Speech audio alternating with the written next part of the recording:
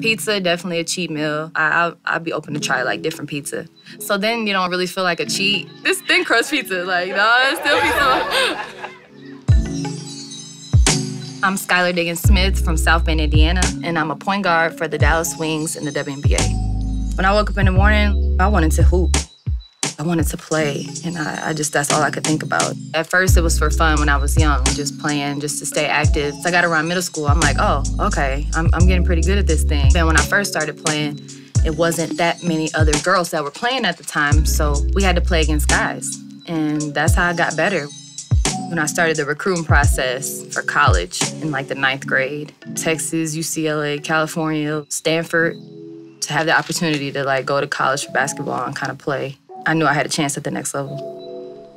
Basketball is like a rhythm. In the same way, it's like music. What I love about music and basketball is just like mood. It's rhythmic.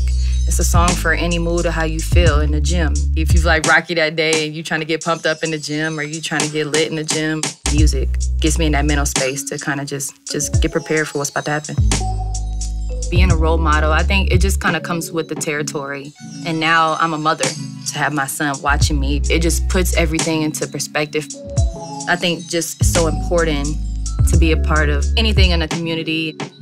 Shoot for the Sky is something that I started with like my family and friends. We just started going to different cities and doing camps with kids ages 6 to 18. Boys, girls, you know, it didn't matter. That was something that was special to me, like to be out, you know, and get to meet the kids and get to have like one-on-ones. Those are the memories why I started playing was more fun. I think as you get older in sports and things like that, it becomes a business. When I was a kid, just going to like Tamika Catchings camps, getting to talk to those girls, like that definitely sparked something in me.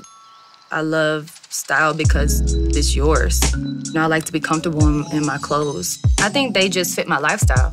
I'm a mom, I'm on the move. I'm a traveling woman, I'm a working woman. You could really wear these with anything. It kind of exudes a certain confidence off of you.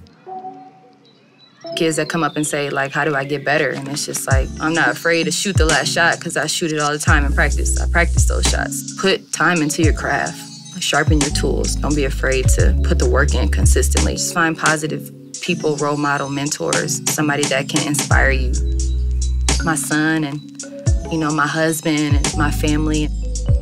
Those are the people that I really play for.